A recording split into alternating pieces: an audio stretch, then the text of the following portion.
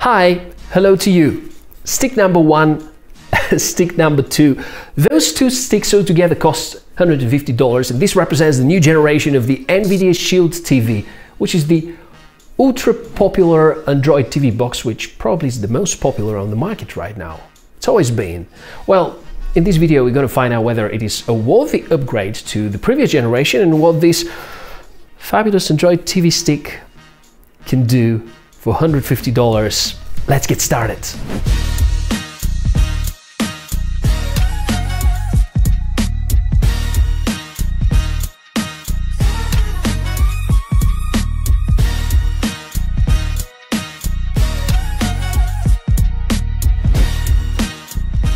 Hi everybody, welcome back. My name is Michael and that's the Tech for All channel, the place where we inspect cool tech.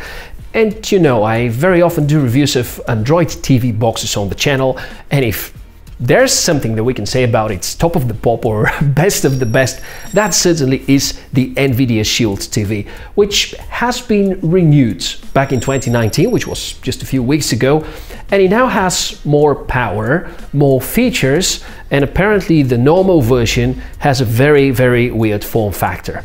If you've never used an Android TV box before, well, let me flesh out what the term means. Basically, you use your TV as a screen and you use the computing power, which is over here. So some use cases, you can use it as Chromecast, you can use it for playback of various videos, you can use it for access to local storage, you can use it for Amazon Prime Video, YouTube, anything that your smartphone is capable of, okay, almost anything, would be possible to be done using the Nvidia Shield TV. It's always been a pricey product. At the moment, that's the normal version, which costs around $150 with just this remote. And I say with just this remote because people are usually kind of used to buying the Shield TV with a joystick. The first Shield TV was released back in 2015, and 2 years later there was a slight upgrade and refresh of the product line. And one of the things it kept is the high price. It still costs a lot. For example, it's almost 3 times more expensive than the famous Mi Box S by Xiaomi, but it also is way more capable than that. Keep in mind, this regular version doesn't come with a gamepad and has certain connectivity limitations that we're going to talk about through the video. And of course, it costs a lot more than the white label Chinese TV box alternatives, where the hardware in some ways could be up to par, but software is certainly falling behind. Pricing and positioning are now clear. Just one more note, do not expect to get super deals about the Shield TV because there rarely are such. Even on Amazon Prime Day or Black Friday, you wouldn't get super discounts, but it is what it is. I guess we should expect more from the hardware and the software. And let's start with unboxing. The package on the outside looks really good, and so should be it, because we're talking about the most premium Android TV box out there. You get nice feeling while you're unboxing, and it's a feeling of unboxing something really good. We take out the cardboard, and there's the new tubular design, which is quite unpractical if you ask me, but let me talk about that in a moment. Here's the power cord, and know that this is not an adapter, meaning that the conversion to the lower voltage happens inside the Shield TV device, meaning that the adapter is physically inside it. And in fact, that's a good idea because it lets you use slim power connectors, and hiding behind the TV is theoretically better. Here are the available ports and buttons. Not sure why I'm talking in plural form, because there's an HDMI, the micro SD slot, and on the other side the power connector, as well as an RJ45 port. There is not a single USB port, which is in my opinion the greatest drawback so far. Guess Nvidia didn't want to cannibalize the sales of the Pro model. Setup was extremely easy. You need the power, you need to connect to the TV via HDMI, turn everything on, and we're ready to rock. A few words about what is inside. The latest and greatest Tegra X1 processor, which has the unique 256-core Nvidia GPU, and that's accompanied by 2 gigs of RAM.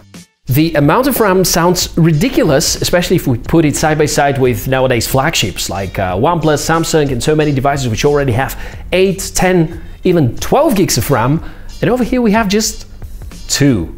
And like comparing it with a $40 costing Chinese white label product, which has like 4 gigs of RAM, and you would wonder why.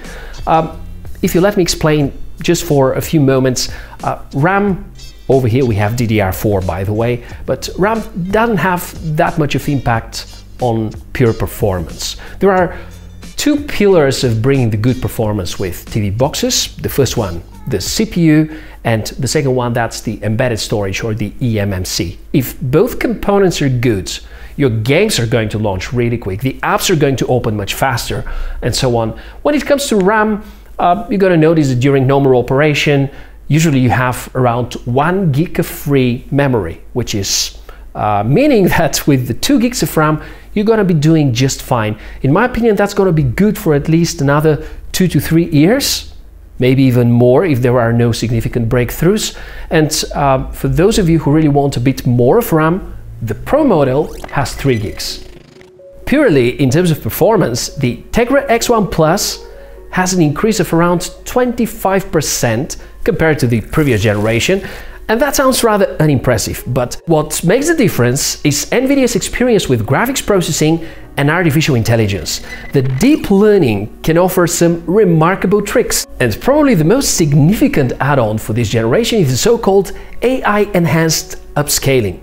Well, in short, most of the content that we play on 4K TVs is not 4K because even now in 2020, so many people release content in 1080p, even sometimes in just 720p. Some other devices different to the Shield TV already have some software enhancers, and these are mostly a marketing gimmick. But let's take a look at what really happens with the picture using the AI-enhanced upscaling. That's a movie which is encoded at 720p, and if you watch it on a large 4K monitor, the colors would look paler, there's going to be less details, and you know how it feels switching to a lower resolution. If you don't know, while you're watching this particular video, you can find the settings of the playback probably here at the toolbar, or I don't know, depending on the player, could be somewhere else, but you can switch to a lower resolution, like you can choose 480p or even 360p, and you're going to see the big difference between now and a downscaled image.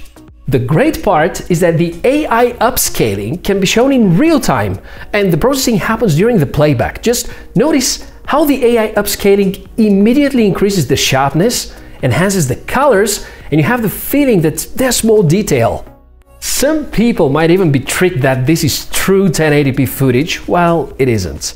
It won't work quite well if you do that on very low resolution footage, because it's gonna look rather pixelized. The last hardware component to explore is the remote, or the kind of mouse.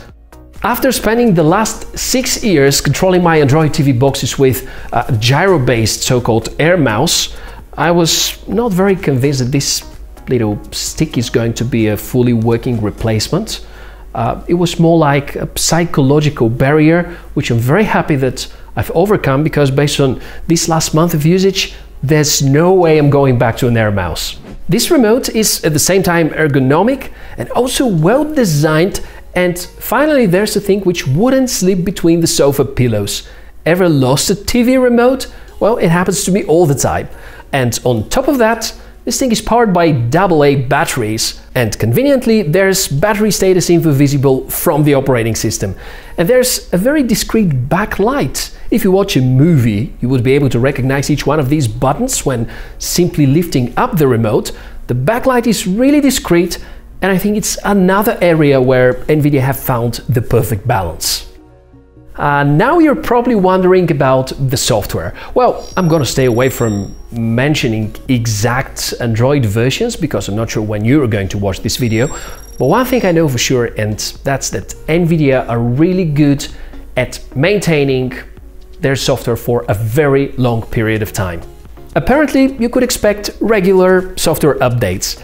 Generally, there's nothing too much to improve on Android TV these days, except the security patch level. The default launcher is also fine.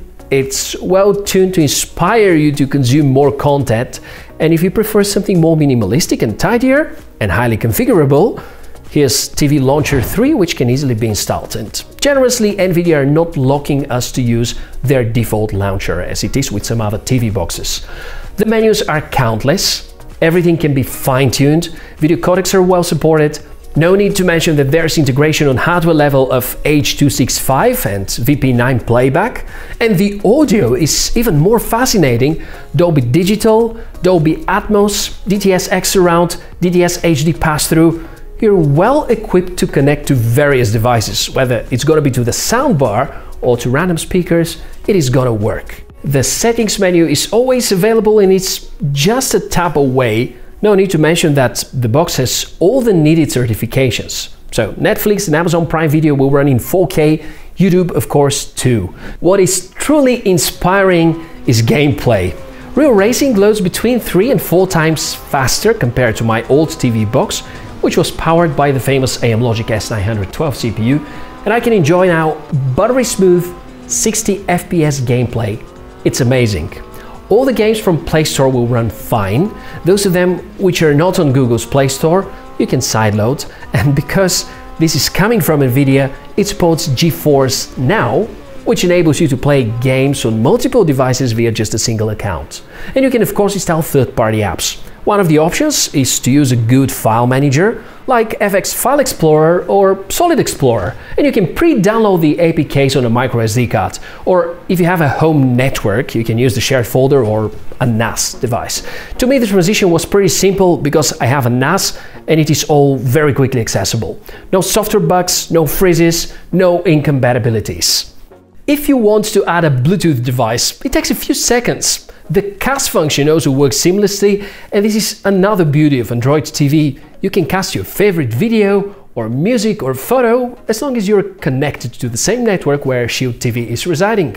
Having said all that, it's time for a summary. And I still cannot make up my mind whether it's a TV box which is worth the money. Well, if you're gonna play games, then definitely this is the TV box you might want to get.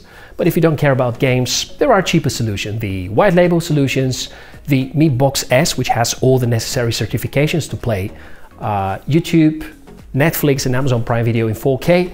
But again, for gaming, there's nothing better than the Shield TV. And I can probably criticize this form factor, which at the moment looks good. This tube form is fine, but when you add the cables from both sides, looks a kind of weird.